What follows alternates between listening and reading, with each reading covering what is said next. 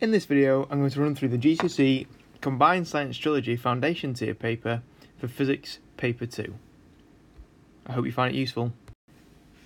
Question 1.1 says, which of these is a scalar quantity? Now, a scalar quantity, remember, means it's only got a magnitude or a size. That's what it means. Magnitude means size. Whereas a vector quantity has a size and a direction. So displacement has both size and direction. Distance just has size, so that's going to be our correct answer in this case. Force has size and direction, and velocity also has size and direction. In question 1.2, it says a woman cycled along a straight, flat road. Figure 1 shows how the woman's velocity changed with time. Which part of the graph shows when the woman was moving at a constant velocity? And you're expected to tick one box here. So remember, she's moving at constant velocity when she's going to be moving as a straight line here. So the bit where it's straight is between B and C. That's a constant velocity. Between A and B, she's accelerating, and between C and D, she's decelerating, and between D and E, she's not moving. So the correct answer for this one is between B and C. So the next question, 1.3, says which part of the graph shows a woman stationary? So we just get the graph back on so we can look at that for this question. So the rest of this question you'll be able to look over this side because I've put the graph on. I want you to look at the part where which part of the graph shows when the woman's stationary. So when she's stationary, she's travelling at 0. And you can see that there's the 0 marks along this line here, which means that between parts D and E, she's got no motion. So D and E would be the correct answer there. It says between points A and B, the woman was accelerating. Use figure 1 to determine the total time for which she was accelerating. So if you look at figure 1,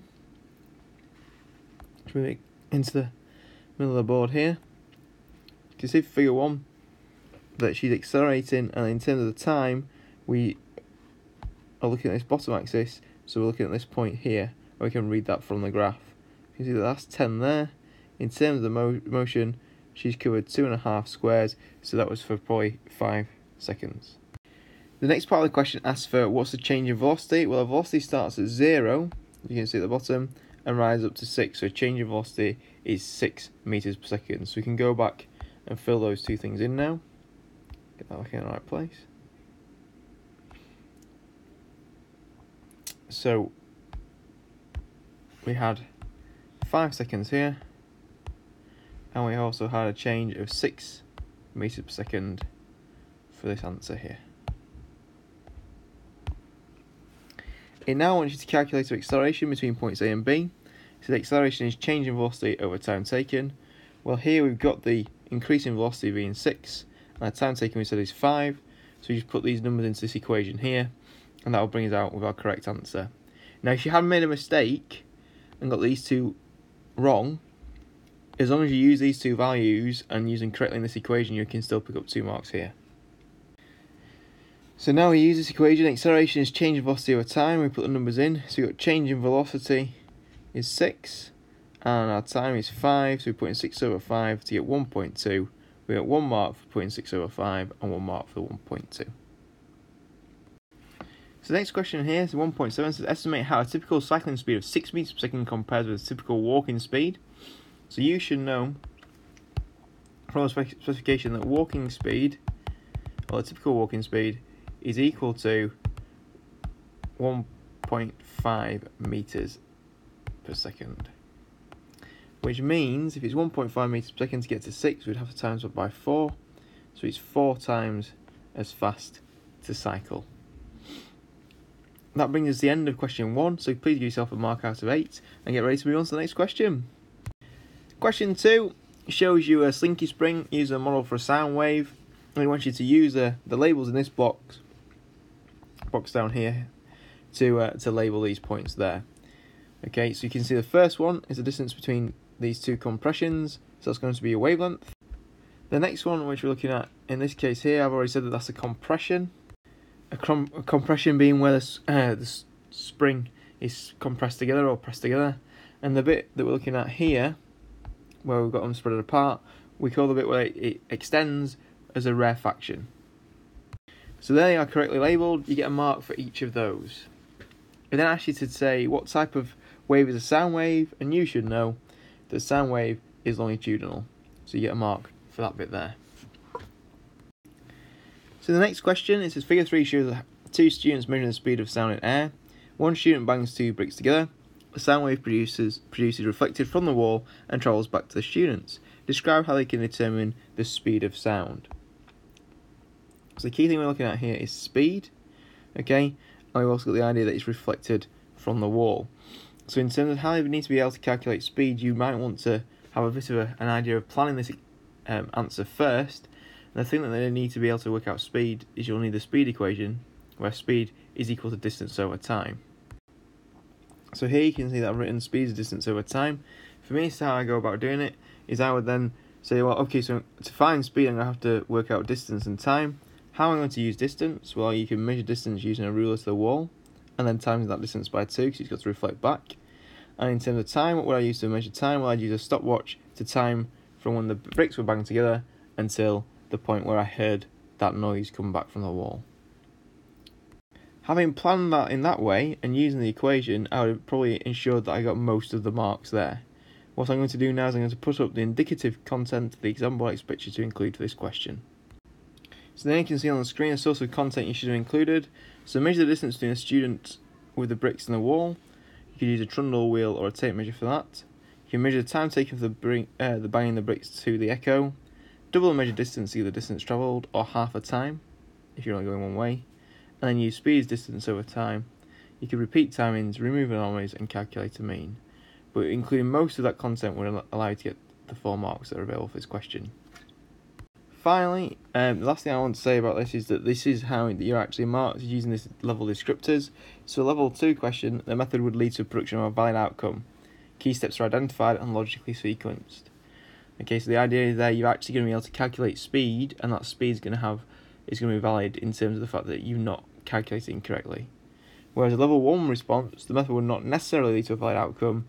Some relevant steps are identified, but links are not made clear. So when your teacher gives you a mark for this question, they will use this to decide whether you get 3 to 4 marks or 1 to 2. And then they'd use the indicative content, which is down here, in order to establish whether you get 1 or 2 marks if you're in level 1 box, or you get 3 or 4 marks if you're in a level 2 box. So you can give yourself a mark out of 8 for that question, and we're going to move on to question 3.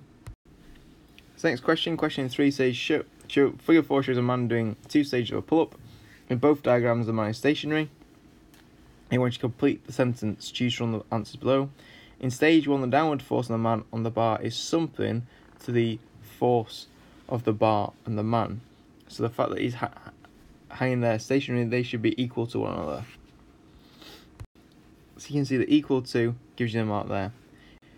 Question 3.2 says the man has a mass of 85 kilograms and the gravitational field strength is 9.8 newtons per kilogram. So he wants you then to put those values in. So I'm just going to change the colour of that. I'll make that red instead. So you can see gravitational field strength that goes there, and the mass will go here. So is the equation editor. If I wanted to write that in, I would just say that weight is going to equal 85 times 9.8. So using that, you get 1 mark for putting the numbers in correctly. So you can see here that 85 times 9.8, and the second mark for getting the correct answer of 833 newtons. Now you could round that to 830 newtons and still get that mark for that question. Question 3.3 says the man raises his body a vertical distance of 0.63 to go from stage 1 to stage 2. Calculate the work done by the man. Use your answer to question 3.2, and work done is force multiplied by distance. Now the trick here is remembering that weight is actually a force, so the 833 for our force, for our weight in the first question is going to be the force in this question, and so we're going to do 833 multiplied by 0.63. Now if you made a mistake in the first part of the question, you're just going to be able to get the error carried forward mark here, as long as you're consistent. So you can see here, put that into the calculator then, we get a mark for writing that in and substituting it into the numbers, so 833 times 0.63, you stick that into your calculator and get an answer. That answer is 525 joules, so that will get you the second mark for this question. So you get 1 mark for doing the calculation, 1 mark for getting the correct answer. Question 3.4 says the man was not moving at stage 2. How much work is done by the man at stage 2? So if he's not moving, there's no distance being travelled, therefore he's doing no work. So work done will be equal to 0. So 0 joules will get the mark for that question there. The final one says a woman used the bar to do a pull-up. The woman has a mass of 62 kilograms. She accelerates at 11 meters per second. Calculate the resultant force on the woman. So here, You got the 62 kilograms with the mass, and you then got the 11 meters per second for the acceleration. So you're just going to put those into the equation and calculate an answer. So you can see here, I've put those numbers into the equation, and that will get you the first mark, doing 62 times 11, and the second mark comes from getting the correct answer, which is 682 newtons. So please give yourself a mark out of 8, and we're going to move on to question 4. In question 4, it's figure 5 shows the type of waves within the electromagnetic spectrum. Some of the types of waves are represented by letters P, microwaves Q, visible light R, S and gamma rays. Which letters show the position of ultraviolet radiation with the electromagnetic spectrum? So you should know that we'd end up with, we'd start off with radio, microwave, that would be infrared, that would be UV, and that would be X. So the correct one here is going to be R. So the special lamp can produce ultraviolet radiation. Which two statements describe the electromagnetic waves emitted by a UV lamp? So all electromagnetic waves, remember, have the same speed, so it will have the same speed as visible light. And they will have a lower frequency than gamma rays, because gamma rays are the most frequent of all the rays. So those are the marks for this question, this part of the question. The next question, it says UV radiation is used to treat a vitamin D deficiency. People should not use a UV lamp for a long period of time, and we should take 2 risks of exposure to high levels of ultraviolet radiation. For this question, you can have any 2 of the following 3. So aging of the skin, skin cancer or eye damage. You're not allowed cancer by itself, it has to be skin cancer. So you get 2 marks for any 2 of those 3 there. Next part of the question says ionizing radiation is used for some medical imaging. Name 2 types of electromagnetic waves that are used for medical imaging. So in this case, you can have any of the 3 from gamma rays, X-rays and ultraviolet. So you get a maximum of 2 marks, and you can have any of the 3 types of rays that we just discussed: gamma rays, X-rays and ultraviolet. I'll put them on the screen for you, and so you can finish marking that question and give yourself a mark out of 7 for question 4. And we're going to move on to question 5. So we're moving on to question 5. Question 5 says figure 6 shows a man using a resistance band when exercising. The resistance band behaves elastically. What happens to the start of elastic potential energy of the resistance band when the band is stretched? So the first mark for the first question, you just need to write that will increase, or the energy increases. That will get you the first mark. Okay, the next question says explain what happens to the resistance band as it's released. Well, it's released, it will return to its original length, and the reason for that is it has an elastic force that restores it to its original length. So there you can see the 2 marks for this question. The first mark for saying returns to its original length, and the second mark is for getting the fact that that's down to the elastic force that returns it to its original length. Question 5.3 says figure 7 shows that the extension of the resistance band changes as a force applied changes. It wants to describe the trend that's shown in the graph. So you can see there's lots of different areas to this graph. There's the fact that at first nothing seems to happen, then we get a bit of an increase of the curve, we then have like a linear part, and then we get the fact that the end is curving back round. So there's lots of different parts we can describe here. It's 2 marks, so they would expect you to describe more than 1 part. So you get the marks, you can have any 2 of the following 3 points to get the marks. The first bit is initially the band does not stretch when a force is applied, and that's the bit that I've highlighted on the diagram with blue. When extending, as the force increases, the extension increases. That's the part I've marked in green and red. And the idea that it's not a linear relationship identifies the parts of the green and yellow where we've got the bending of the line, so the line begins to curve. So that's green and yellow gets you the second mark. But hopefully what I've tried to do there is show you how you get all the marks from the graph by highlighting them and then coding the marks in that colour as well. So here, it shows figure 8 shows a chest expander. It says sketch a graph on figure 9 to show the extension of the spring in the chest expander changes as force applied changes. So you get extension versus force here. That should be a linear relationship, so it should be a straight line, and that straight line should go through the origins, they're directly proportional to one another. So in terms of your line, this should be straight, and it should go straight through the middle there. Okay, I've been a bit carried away with my line in trying to determine that it's straight, so you shouldn't necessarily go that high. We get the idea that it's a straight line. We'll get you 1 mark, this diagonal, and the second mark is for the fact that it goes through the origin there. And that gets you the 2 marks for that question. The next question says, when a force is applied to a spring, the spring extends by 7.5 centimeters. You want you to write down the equation that links extension force and spring constant. So to do that, you know that force is equal to spring constant times extension. So that will get you 1 mark for correctly getting that equation right. Force is equal to spring constant times extension. And the next part of the question, it says calculate the force applied to the spring constant of 1,600 nanometers. So with this, I'm just going to highlight it, you get the 1,600 nanometers, and you've also got up here 7.5 centimeters. Now the fact it's in centimeters means we need to convert that into meters, because we can't carry out calculations in centimeters. So the first part of this question, to get the mark, is to first of all realise that you've got to convert from centimeters into meters. So doing 7.5 centimeters divided by 100 to get 0.075 is going to get you the first mark. The next bit is we're going to now use that in the equation. So force is spring constant times extension. So we can substitute the two values in.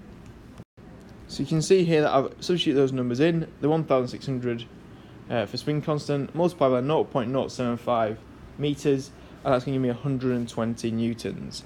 In terms of the marking, you get 1 mark for getting them into the equation correctly and 1 mark for the final answer. Now if you haven't done the 0.075 by converted centimeters into meters by doing 7.5 over 100, then you still get error carried forward for this, and you get 2 marks. Please give yourself a mark for this question out of 11, and we're going to move on to question 6. Figure 10 shows a lorry. It says the brakes of the lorry are in poor condition. What effect will the condition of the brakes have on thinking distance and the braking distance of the lorry? So for thinking distance, you don't need brakes. Brakes have no effect on thinking distance. So the answer there for thinking distance will be no effect. What effect will they have on braking distance? Well, if your brakes are poor and they're not working properly, then that's going to increase the distance it requires for you to brake. So braking distance will increase. So here you can see the 2 marks for this question. It's a mark for each. First of all, you get a mark for saying that thinking distance stays the same, and braking distance will increase is a second mark. Question 6.2 says using a handheld mobile phone device while driving is illegal in the United Kingdom. Table 1 shows the effect of using a mobile phone on thinking distance. Explain why driving while using a handheld mobile phone is more dangerous than using a mobile phone with a hands-free kit. It's worth 4 marks. So these are the marks that are expected from the exam board, and they've said that reaction time is increased by using a mobile phone. It applies for both of them.